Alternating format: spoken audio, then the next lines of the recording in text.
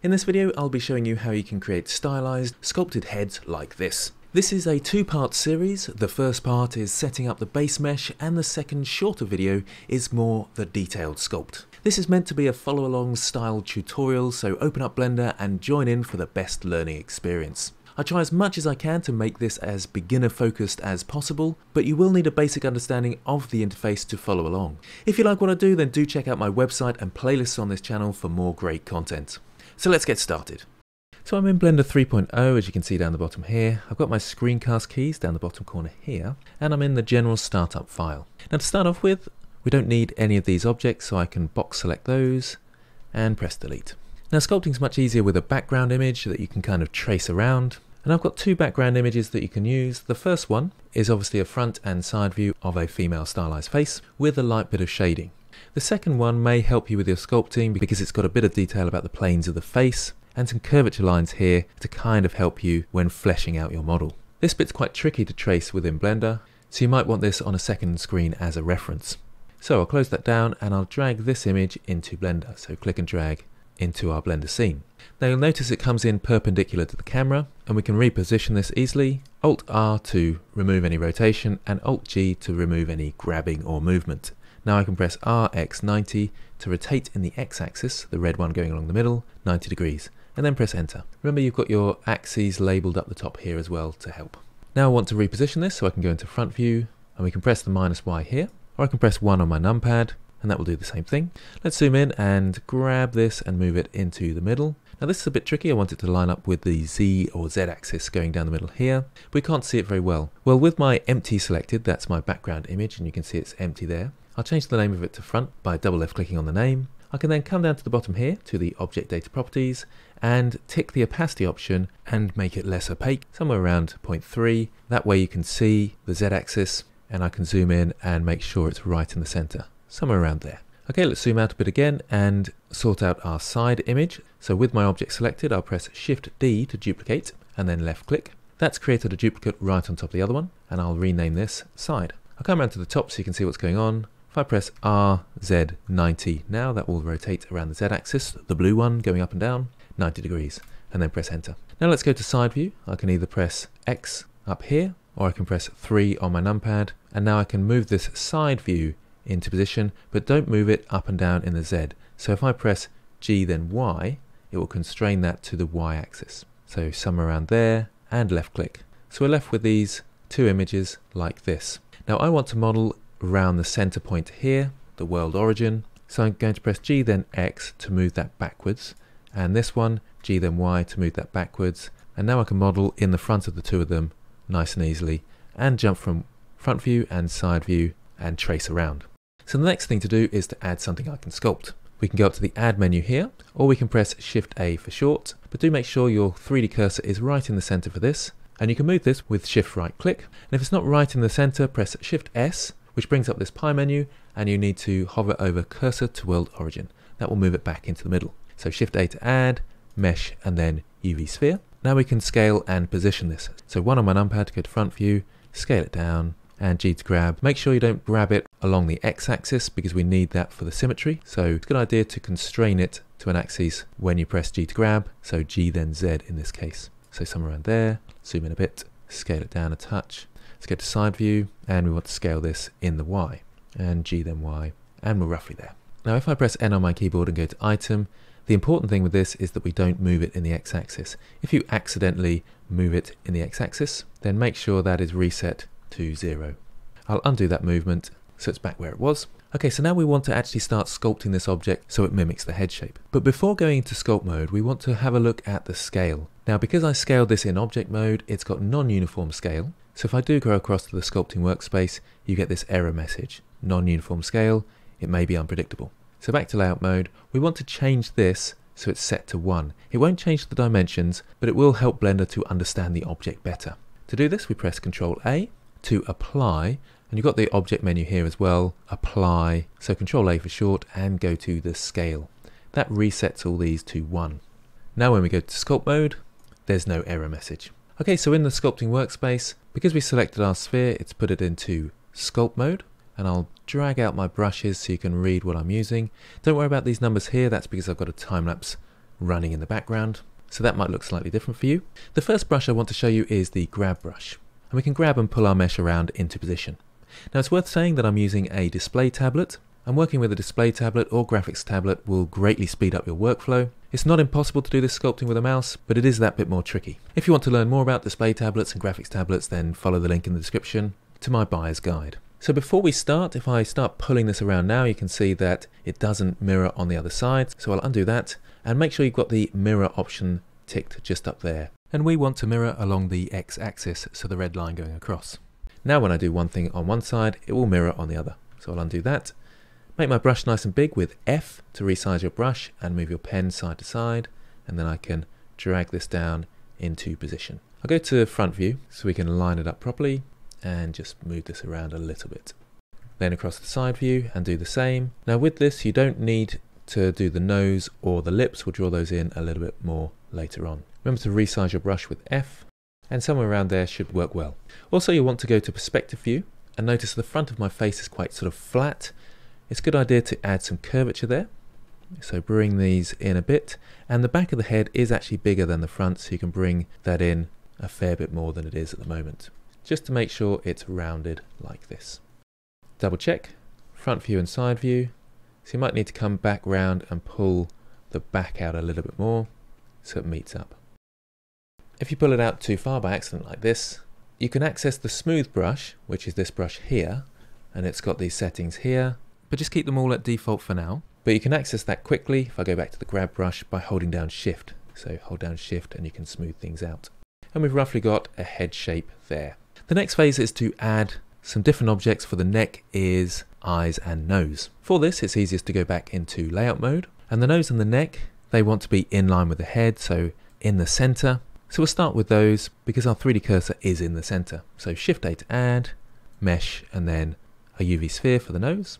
Scale that right down, into side view, G to grab and move that where the nose is, and scale into position. So we're ready to sculpt the nose, but do remember you need to reset the scale. It is actually uniform scale, but it's helpful to reset it to 1, then Blender will understand its size better. So Control A, apply scale. Then we can go back to sculpting mode, and I can start sculpting this into position. So let's go to side view to start with the grab brush, and with the X-axis turned on, I can start pulling it into position. So somewhere around there in side view. Front view gets much harder because we can't see our background image anymore. We can turn on X-ray mode, which is just here, and we've also got wireframe mode. And you can toggle these different things by pressing Alt-Z for wireframe, so Alt-Z if you quickly need to see the background image, or Shift-Z to toggle between wireframe mode and solid mode. So I can now start moving this into position with the help of that background image. So somewhere around there looks good. So Shift-Z to go back to solid mode and Alt-Z to turn off X-ray. Let's go back to layout mode for the ears and the neck. So once again we've got our 3D cursor in the middle, so Shift A to add, and this time we'll add mesh and cylinder. Let's go to side view to scale that into position, and scale in the Z, and rotate it. Now it's important to have these objects overlap and intersecting because that helps when we come to join it later on. So somewhere around there should work well. Let's just go to front view and check that, and that's fine. Now for the ears, we can move the 3D cursor to add the ears, so Shift right click to move that 3D cursor. Let's go to side view and make sure it's in the right position. So Shift Z to go to wireframe, Shift right click to move that cursor into the middle somewhere around there, and Shift Z to turn off wireframe. Shift A to add, mesh, and once again the cylinder, scale it right down, scale in the Z, and then let's start rotating this into position. You don't have to make it too accurate, as you can kind of sculpt it into position. Do make sure though that it is overlapping. So I might want to scale it in the X a little bit more, just to make sure it's got that clear overlap there to help us. Now we need to mirror this across to the other side. So across to the modifiers here, where this spanner or wrench is, add modifier, mirror modifier. Now we can't see anything at the moment because it's kind of mirroring on itself, but what we can do is choose with our pipette here a mirror object. So I'll click on the pipette, click the sphere as our mirror object, which is our head at the moment, and it's mirrored it to the other side. Now we will need to apply this mirror because you can't sculpt with a mirror on, and to apply it you can come to this drop down and there's the apply option there, and you can see it's Control A for short. So if I hover over this and press Control A, it applies that mirror. That's great, we're almost ready to sculpt these objects, but first I need to set their scale. So I can select both of them at the same time and press Control A and apply the scale, and that will set them both to 1, so if I select the ears as well, they're at 1, and the neck. The slight problem we have with the ears, if I select on those, is that the rotation isn't set to 0. That means when we try and do some symmetrizing later on, we may come up against problems. So it's a good idea to reset the rotation as well. So Control A, and we've got a rotation option there as well. That's why you have a rotation and scale, because lots of people like to reset them at the same time. But we can set the rotation and it's back to 0. And the same for the neck, just to be safe. So Control A, rotation. The other problem if I click on my ears is that the object origin, this orange point here, is in the center of this side rather than in the center of both of them. And that may cause us problems as well, so it's a good idea to reset that to make sure that it's in the center of our object. For that I can right click and there's a set origin option here, and in this case I can do origin to geometry, and it will take the middle point between the whole of the geometry, and that is in the center. And you can test that by seeing this X location is at 0 here. If for any reason it doesn't, you can always move your 3D cursor back to the world origin, so Shift S, cursor to world origin, and then right click, set origin to 3D cursor instead. That does move it down to the bottom here, but that again doesn't make too much difference because the all important location is the X-axis here. So all our objects have that location of 0. Okay, so I can now go into sculpt mode and start sculpting these different objects. I'll start with the neck, so I'll select that and go across to sculpting, and let's go to side view and choose the grab brush once again, and you'll notice that you won't be able to move your cylinder. However, you can move it down here, but not in the middle.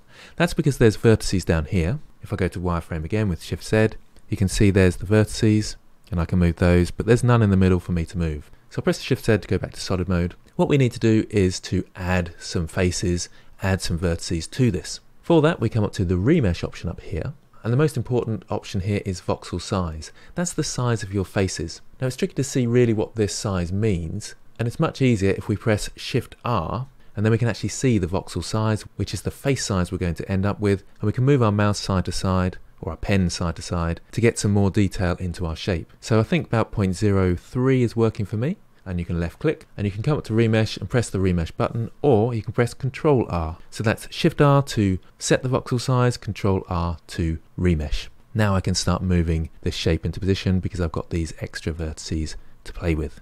Make my brush nice and big and start grabbing these and pulling them around. Let's go to front view. Now I've made a mistake. I forgot to turn X symmetry on, and that's really common. I do that all the time. What you can do is obviously undo and turn it back on, but instead you can use the drop down menu here and symmetrize. At the moment it's -X to +X, and that's the wrong way round. That would be from this side to this side. So I want to change that from the +X to -X and then symmetrize, and that will copy it across. And now you can see they're both the same. Let's go back to front view, turn that X symmetry on, and now start moving our mesh around again. Remember to hold down Shift if you need to kind of tidy up. Where the mesh is stretched like this, holding down Shift will have more influence because it's taking the average between the vertices and sort of bringing them together. So if you need to even it out, you can press Control R for another remesh, and that will again reshape our model. I'll use the smooth brush to make sure it's nicely rounded out. Now to switch between objects, I can press Alt Q, and you can see it jumps between the objects in sculpt mode. So I can go across to the ears and firstly remesh them and then start sculpting them. So Shift R to set the voxel size. Think about that 0.3 should do well again. Control R to remesh. That's done both sides. Make sure I turn symmetry on this time, and let's start sculpting these into position. You can use the smooth brush, and you can easily jump back to other objects if you want to edit them in any way. I think the main face needs a bit more resolution now, so Alt Q, and let's Shift R to choose the voxel size, about 0.3 again, and Control R to remesh. Now we can start thinking about the eye sockets. Let's just reposition the head, make sure we've got the right places, and Shift Z will put you into wireframe so you can kind of see where you're going a little bit more. It's still pretty tough at this point. So now we really need the eye in to help us to shape the head properly. So let's go back to layout mode. We can Shift right click to move the 3D cursor, Shift A to add, and a UV sphere is good for this. Scale it down, somewhere around there. Lots of people like to have it kind of facing forward, so RX90, and then it looks like it's got a kind of iris there. Let's go to front view, Shift Z wireframe, and try and move this into a sensible position, probably around here. I always find it very tough with stylized characters to get the eyes correct and the right size. I always end up making them too big, so I'm keeping this one fairly small. Into side view, and it's roughly in the right position there, it looks like. So let's mirror it across the other side. Shift Z back to solid mode. With the spanner, add modifier mirror, and choose that sphere object in the center, our central head. Okay, looking a bit weird at the moment, but we're getting there. Now for the eyelids, there's a couple of ways of doing this. You can kind of draw the eyelids out over the eyeball, which works reasonably well if you're fairly advanced with sculpting, but it's a little bit easier to use an eyeball shape and sort of cut out some eyelids from it. And I'll show you how to do that now. So with this sphere selected, I'll rename it Eye, so we can see what's going on. And I'll duplicate it. So Shift D to duplicate, left click, and we've got that eye copy there. I'll call this eyelids. Now we want to rotate it around the Z axis 90 degrees. Difficult to see what's going on, so I'll hide the original eyes. And you can see now we can cut out an area for the eyelids. This is a bit easier in local view. You can go up to view and local view just here, and it's numpad /, and then we can only see the eyelids, which does help. However, I can't see my reference at the front, so I'll just come back out of that with / on my numpad. Front view first, Alt Z to go to X-ray mode, just to see where the eyelids are. And let's go to edit mode here, so tab into edit mode, or edit mode up here. And we need to select these 3 face loops. So let's go to face mode up here, or 3 on your keyboard, Alt left click, and then Shift Alt left click to select multiple ones. The problem is you often select the back ones. So I'll Alt A to deselect all, and let's come out of X-ray mode and Alt left click to select the ones we want there. Now let's go to local view so we can select these very end ones just here. So that's / on my numpad for local view, and then we can press delete and then faces. Then we got some eyelids. Back out of local view with /, back out of edit mode, and let's bring back the original eyes. Still with our eyelids selected, we need to add another modifier. So add modifier and solidify. That adds some thickness, and we can use the thickness slider here. You'll need to go to negative to bring it out like this, and you can go reasonably thick for stylized characters, and it will help you a little bit with your sculpting as well. So somewhere around there. You might want this point here to be back a touch further, so RZ just to move it around slightly. And if we go to front view, you might want to press R to rotate it so it angles upwards. And again, we can go to wireframe, so Shift Z to try and get it in line with our character's eyes. And that seems to be working well. Back to solid mode. And before joining the eyelids to the head, let's shape the head a little bit better around the eyeballs. So select the head, back to sculpt mode. And for this, it's probably best on the draw brush. And you can hold down Control if you want to dig in with the draw brush, which you might have to in the center here a little bit more, and just draw normally to add to the mesh. At this point, you may want to flesh out some of the face as well to get the general shape. So perhaps around the mouth, digging in with Control and slowly building up. Now you may find you still haven't got enough faces, so remember you can press Shift R, and we can go a little bit finer now to something like 0.015 or similar, and Control R to do the remesh, and we've got a lot more faces to play with.